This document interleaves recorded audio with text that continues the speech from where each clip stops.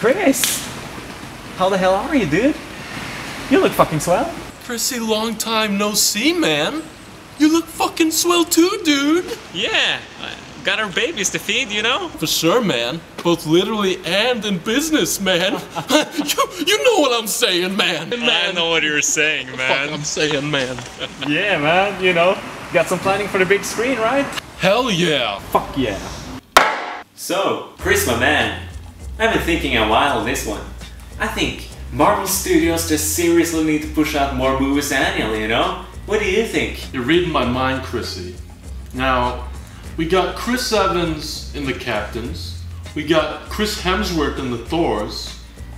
So that gives us just 2 movies annually. However, we do have the Avengers pushing the trilogy formula. So maybe if we push things really fucking hard, we'll be able to get 3 movies next year.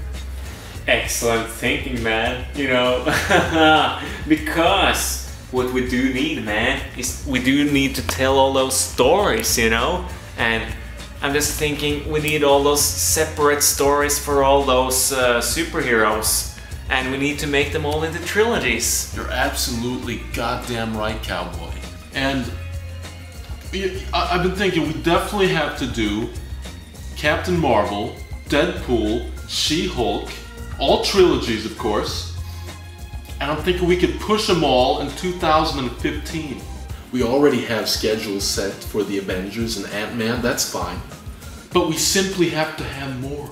So maybe we could also push the first Deadpool in 2015 as well. I think that's just a fucking brilliant idea, Chrissy boy. Because,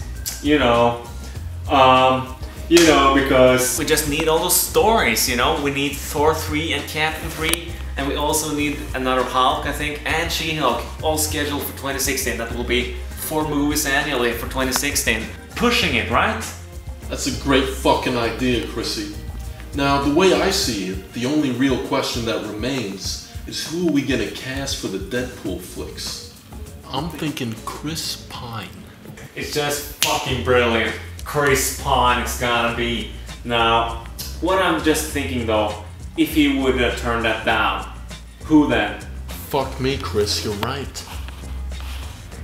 What about Zac Efron? That's just fucking swell, you know? Although I think I'm a little bit worried that he just has too much character, you know? And besides, you know, he's not named Chris. Fuck me, Chris, you're right again. What about Chris O'Donnell? He just got that slick brick charisma we're looking for. Perfect. Call Pine first. If he's scheduled for something else, hook O'Donnell up. Man, we got the ball rolling. Chris fucking Pine and Chris fucking O'Donnell. I think we have a plan, Chris. I think we have a fucking plan there, Chris, man. Hell We do yeah. have a fucking plan there. Hell yeah. Fuck yeah.